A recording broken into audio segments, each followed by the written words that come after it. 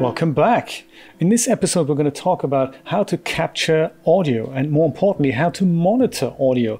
Those are two very, I wouldn't say difficult subjects, but they're often misunderstood and they're not that clear in OBS. And I'm trying to make it as easy for you as possible because it is important to know how you can monitor what you're currently sending out. At the same time, it's important to know how to capture what's currently coming in, be that from an application, from your desktop, or from a game. Let's have a look at it.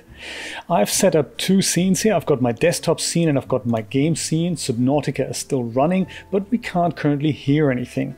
Let's carry on with this. So this is a game capture that I've set up here. The same would hold true for a desktop capture, but I'm going to use a game capture just to illustrate what's going on here. So we can set up the incoming audio in two different ways. One is that we add an audio source to this mix here, or we can go and add a source to the audio mixer that'll be there no matter what scene we switch to. So the difference is that if I add a source to this window and I go to a different scene, then that source either needs to be added there as well, or it won't be part of my scene. On the other hand, if I add something to the audio mixer, that means that that audio will be there at all times rather than dependent on what scene we're switching to. This is probably more of an implication if you're thinking about your microphone, and no matter which scene you switch to, you would like for people to hear what you're saying, then that is a source that you should perhaps add to the audio mixer. But a source that you're cutting to every once in a while, like a moving video or like a web browser window or whatever, that might be better suited to the sources window here. Let's check out both options. The first one is the source, and we can, if in case of a game that we want to capture, we can add one, and that is not an input capture but an output capture. We have two of those here. Input would be something like a microphone, anything that's coming into you, whereas audio output capture is what you're currently listening to. If you were playing a video game, then you would be listening to that video game's output. So let me add that one first of all. Comes up with a little window here. I'll just go click OK, and that gives us only really one option up here. That's the device, and that's the audio output device we would like to add to OBS. Default is whatever is currently set on the Windows audio settings. You can use that and it will probably give you some audio, but it might not be the best way to handle audio because the default in Windows can change, and it means that you have to have a look at a place other than OBS to see what's going on. Whereas when you know you're listening to the current game with your USB audio device or whatever other thing, your headphones or whatever is currently available on your computer, you might as well set that as the output device, and then you know exactly that that device is what OBS is listening to. If I click OK, then I can see that another audio thing has been added to my audio mixer, and that happens to be the Subnautica music. And I can adjust the levels here, I can make that quieter, blend that in with my own voice, which notice I'm currently also not seeing in the audio mixer, so we'll have to address that. I can also mute that here, and there's more properties that we're going to have a look at in a moment. Now watch what happens if I go and switch this to my desktop. Other than me seeing infinity, I can see that that audio that I was capturing in the other scene has disappeared from the audio mixer. That's important to understand. So now it's back because I'm switching to the scene into which I've added the audio output capture source to it. Let me show you another way of achieving the same thing, but make it independent of which scene I'm switching to. Say we were to stick with the audio output capture. I'm going to go get rid of this here just quickly, and I'll leave the sources alone, and instead I'm going to head over to the settings here. That'll open this crazy scary window. Let's go to the audio section and have a look at this. We see two important boxes here. One is the devices and one is the advanced box, which is for audio monitoring. We'll deal with that in a moment.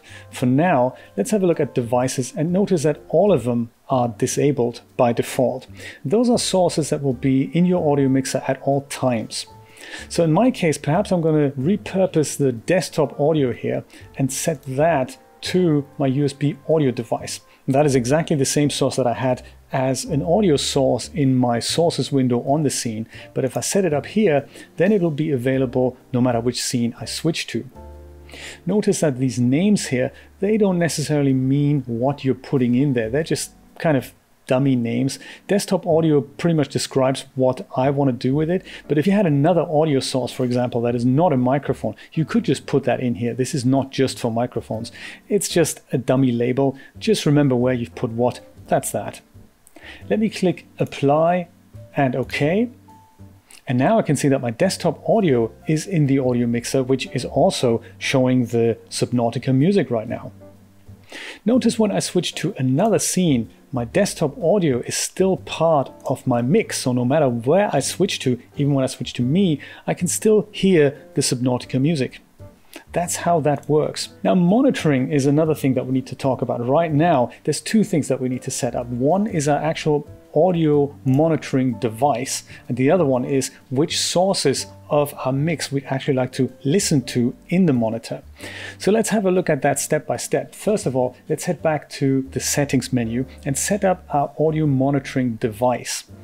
That's under here, under audio again, and in the advanced box.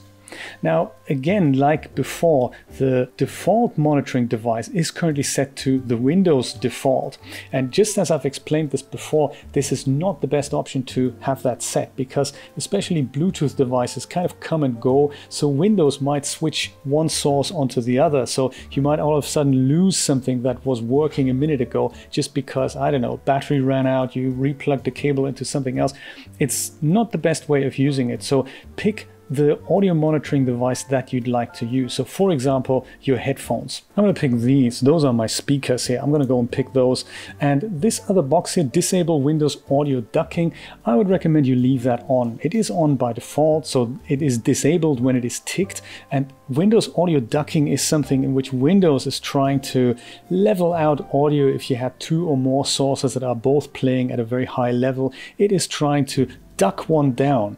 And let's not have Windows do that because it might interfere with the levels that we're monitoring. So let's just, get Windows out of the equation and hit OK. This will set up the actual audio monitoring device, but notice that we still don't hear anything. And that is because currently the desktop audio that is going on here is not being fed back into my audio monitoring device. For that, we have to go onto this little cog icon here. And I know it sounds complicated, but it is getting you there. Go and click on that and hit Advanced Audio Options. As soon as you do that, you can see a big window popping up with all your audio sources in here, one of which is your desktop audio. I've also got webcam audio, but that's currently not active. So let's have a look at the desktop audio. That is set to monitor off. That is exactly why we don't hear it. If we were to monitor this and output at the same time, then we will hear it, which is exciting. The other option, just in case you're wondering, monitor only, mute the output, is also exactly doing what you think it will be doing. It will let you monitor an audio source without it appearing in the mix. So monitor and output means you're recording and or streaming what you're listening to. Monitor off means you don't hear it, but it will be included in the mix. And monitor only means you can hear it, but it will not be included in the mix. Most likely monitor and output is what you want. Hit close, and that will now make you hear the audio as well as include it in the audio mix. We can deal with a microphone in just the same way, and let me just show you how to set that up just for completion, because you might want to include a microphone in your mix. Head over to Settings again, head over to Audio, pick another audio source, perhaps mic auxiliary audio, and then pick the microphone that you'd like to use. So perhaps I'm going to use this one here. That is my desktop microphone here, the one that's, that you occasionally see. Hit OK, and now we have my microphone here. Maybe I'm a little bit hot, maybe the music is a little bit loud. Let's tone that down, and this is now what I'm saying. If that is too loud, I can always duck that down a little bit, or I can make that louder. I can apply filters and all the rest of it. Now notice that for my microphone, it does actually make sense for me to not listen to that.